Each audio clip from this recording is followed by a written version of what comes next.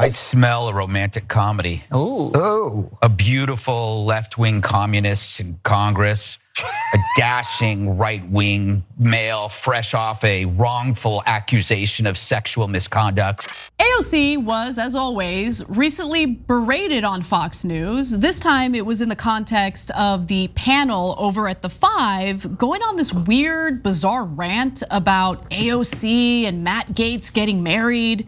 But there's a twist to this story because Matt Gaetz, of all people, jumps in to defend Representative Alexandria Ocasio-Cortez. Now, before we get to that, I do think it's important to give you context, like why did this weird, bizarre conversation happen on The Five in the first place?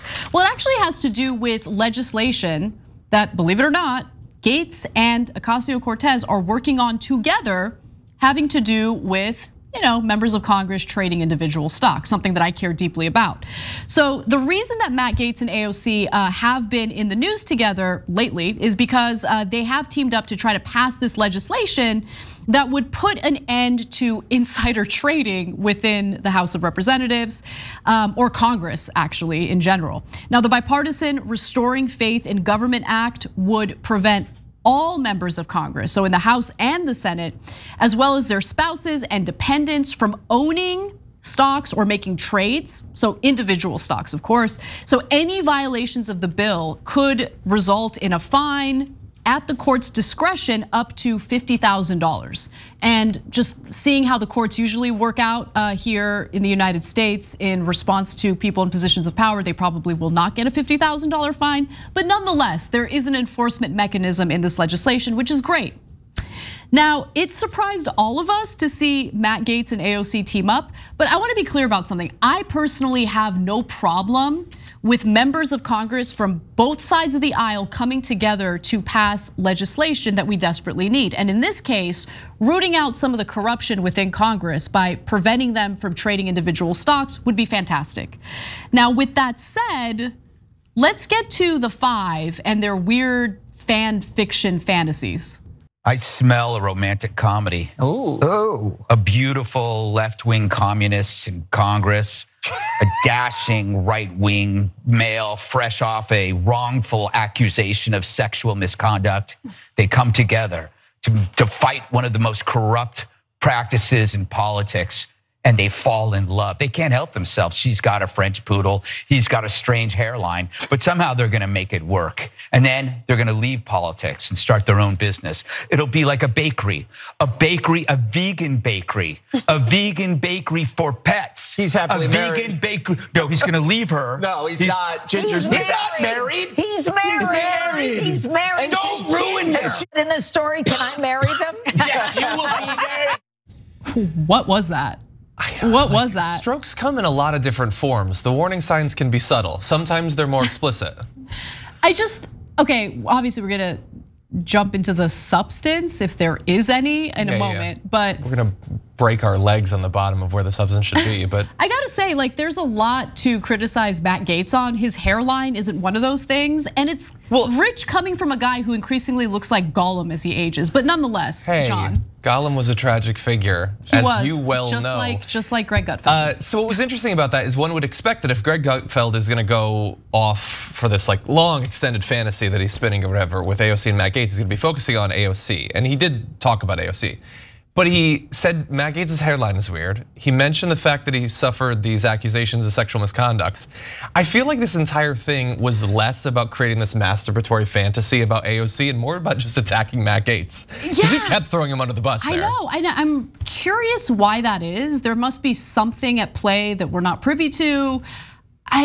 Whatever, I don't get it. But what's also super interesting about this story, and honestly something I would never expect, is that on his podcast, because that's a thing now, members of Congress have their own podcasts.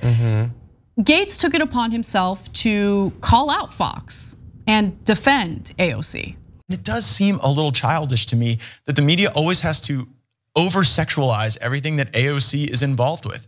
They wouldn't do that to men, and two people can engage in serious legislation that's not renaming some post office, but trying to make our Congress more honest and more ethical without that type of, I think, very childish and immature commentary. And then Judge Jeanine Judge Jeanine, who starts out saying I am happily married, Judge Jeanine, who was sitting at my table at Mar-a-Lago the night I proposed to my wife, by the end of the Greg Gutfeld rant, she's bailed and she's wanting to be the officiant for me in AOC. So shame on you, Judge Jeanine. So I'm curious what you think. I mean, I do commend him for calling out Gutfeld and Fox for their weird discussion.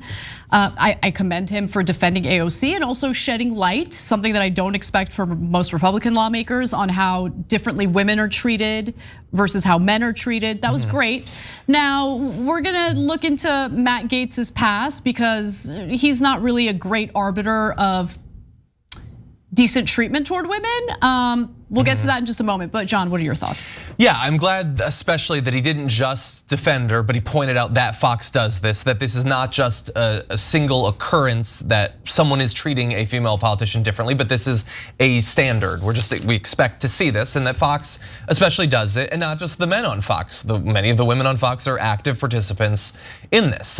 They see some temporary gain, I guess, to making light of a popular Democratic lawmaker, and either don't realize or don't care that they're playing into an unequal way that women are treated in politics. That's definitely true. Along the way, it's convenient for them that they sort of distract from the substance, the actual corruption. Exactly. Like Greg Gutfeld implied that he agrees with them, but one wouldn't know that from watching that segment. So far as I've seen, he's never gone off on a long rant about this topic. They could use their popular show to continually say we need to get this done if they believe it.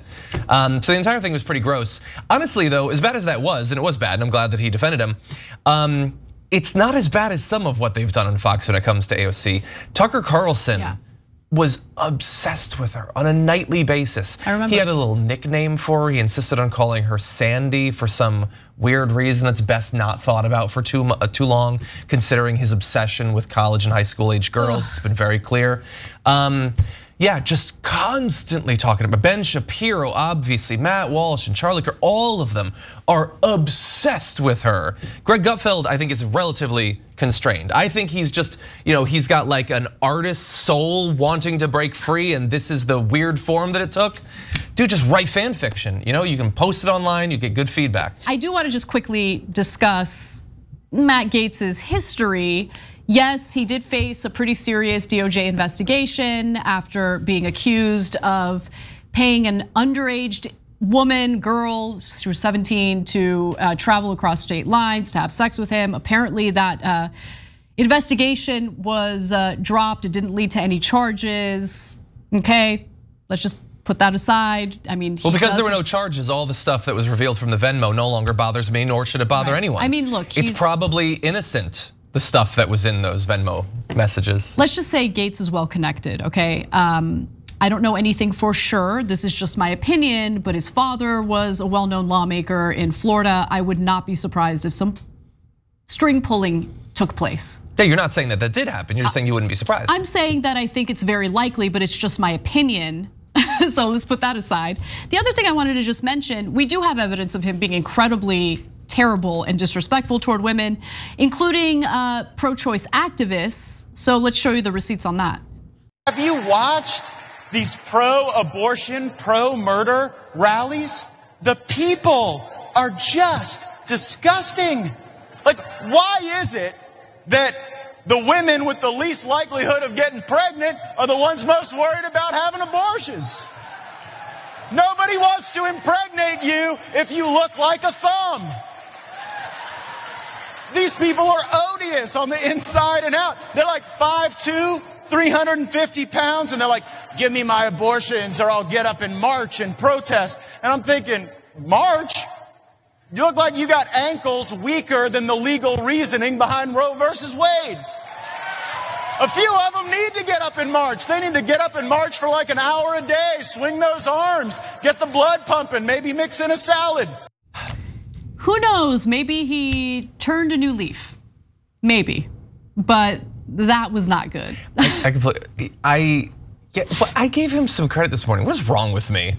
I completely forgot about that. I mean, that was So terrible. It was bad. Not, let alone, I mean, you could also say he's one of the most enthusiastic supporters of Donald Trump, a guy who has viciously sexualized and the way that he talks about women in politics, women anywhere. You mean the guy who was just found guilty of sexual battery in a civil case? Yeah. So he defends AOC from Greg Gutfeld, but all of the other women, I guess, can defend themselves. He defends AOC from Greg Gutfeld when Greg Gutfeld is criticizing AOC and Matt Gaetz. And him, right? yes. So I think that might have a lot to do with it. But aside from all of that, again, credit where credit is due. I like that he's working on this legislation. That is an upside. I like the fact that he defended AOC. That's another upside in this story. But when people tell you who they are, you should believe it. And I need to see consistent and persistent behavior from Matt Gaetz demonstrating that what he said in defending AOC is something that he actually takes to heart. Thanks for watching The Young Turks, really appreciate it. Another way to show support is through YouTube memberships. You'll get to interact with us more. There's live chat emojis, badges. You've got emojis of me, Anna, John, JR. So those are super fun. But you also get playback of our exclusive member-only shows and specials right after they air. So all of that, all you gotta do is click that join button right underneath the video. Thank you.